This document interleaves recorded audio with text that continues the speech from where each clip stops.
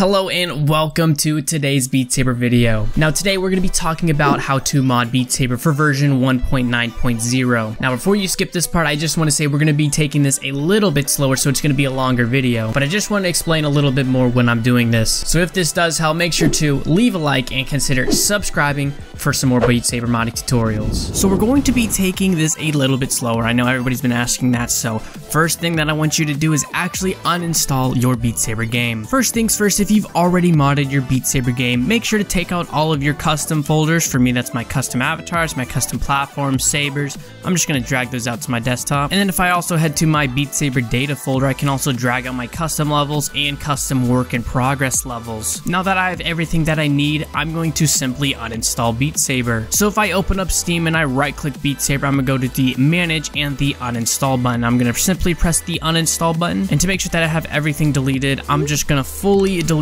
all of the Beat Saber files, so I have nothing from the past version of 1.8.0. Now I'm going to install Beat Saber once again, and I'm going to make sure that I know this file path. For me, this is under my D drive, the games folder, and in my Steam library folder. This is where Beat Saber is going to install. This is also where your file directory for Beat Saber is going to be. Now the reason that I'm reinstalling Beat Saber and I had to uninstall it before is because I don't want to use any of the old version 1.8.0 mods, 1.8.0 files, anything of version 1.8.0. I want a clean install, a clean version 1.9.0 install. I do this so nothing conflicts. It is a personal preference. You don't have to do this, but I do recommend it as it has helped some people. Now regarding the new update, this has a new free song out for Steam, Oculus, and even PS VR, so y'all PS4 players can enjoy this. But I'm just going to simply run Beat Saber once. Now that I have my VR headset already hooked up, I'm going to simply press the continue button right here. This is the health and safety screen. As we can see, the new free song,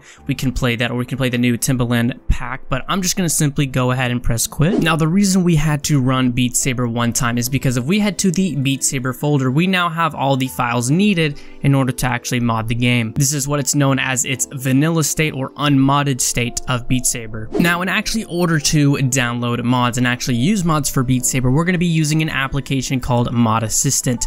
This is its latest version on v1.1.4.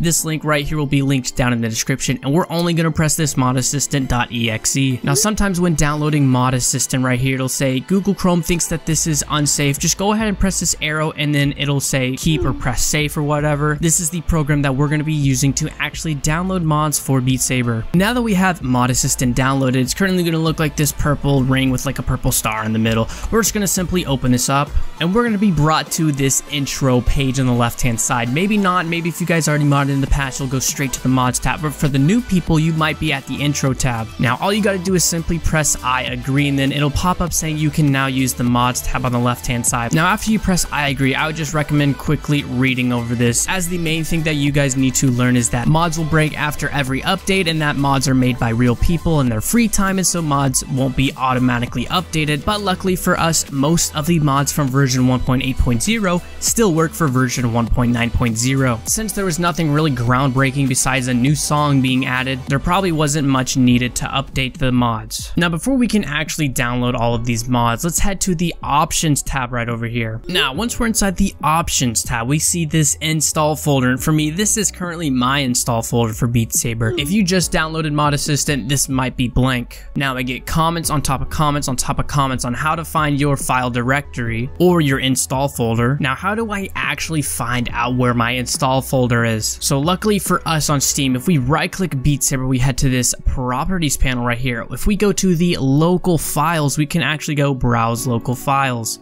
and this is going to take us exactly to where our Beat Saber game is located. Let's say that I'm in my documents tab right here, and I can go to browse local files. It'll take me to a new tab that'll actually have the Beat Saber file directory. Now if you simply left click in this kind of blank area, you will get the actual file path. Like I said, this was in the D drive, the games, the Steam library, Steam apps, common Beat Saber folder, and we're just going to simply right click and press copy, and we're going to jump back into Mod Assistant, press open folder right here, and then we're going to simply paste this in. But because mine was the same, it's going to be the exact same file directory. Now if that doesn't work for some reason, just go to select folder, and then you'll have to manually select each folder to folder until you get it to your Beat Saber folder. And once we have our install folder already set, we can now head to the mods tab. Now, if you've never modded your Beat Saber game before, listen closely. If you see some of these checkboxes that are already filled in with black and a white checkbox, these are the mods that are absolutely essential and needed for modding Beat Saber. This is the BSIPA injector and the song core, which allows custom songs, and then the libraries. These are just extra mods or extra .dll files that are needed to actually mod Beat Saber. If you didn't get what I just said, don't worry, it doesn't really matter that much. Now, the nice thing about using Mod Assistant versus like another application called BeatDrop, but we don't use that, is that it has the name of the actual mod, it has the installed version that's going to be on your computer, and this dash right here means that we don't have the mod installed. It has the latest version of the mod, and it also has a description of the mod on the right hand side. And then once you do have the mod installed, you will have an uninstall button on the very right side. Now, once you've selected all of your mods, in the bottom left corner, it's going to be highlighted as version 1.9.0 in gray. It won't let you click on it and change the game version. That is good because we're only modding 1.9.0. Just simply press the install or update button and it's going to start installing all of the mods. Now, as you can see, we have all of our mods downloaded that we wanted to download. We have the latest version of the mod, which is displayed in green, but if you don't have the latest version of the mod, it'll be displayed in red, so you need to update your mods. And now we are ready to play Beat Saber. So simply head to Steam or Oculus, hit play again on Beat Saber, and we should be all good to go. And just like that, we have modded Beat Saber. Now, if we check the left-hand side, we see the brand new mods tab in the top left corner. We also see the mod settings and the regular settings right there. So if you don't see a mod settings or a mods button, just simply watch this next part. Now, for some reason, sometimes the mods don't inject the first-hand time. So all that's needed for you to do is simply head back into Mod Assist and make sure that your mods are reselected and hit the install or update button. And with that said, it said finished installing mods. So let's say that you press the install or update button, but the mods are still not working for some reason. Well, simply head to your Beat Saber location and there's going to be a new application called IPA. This is simply the mod injector, and if we double click this, it's going to open a command prompt, and all we're going to do is press the enter button.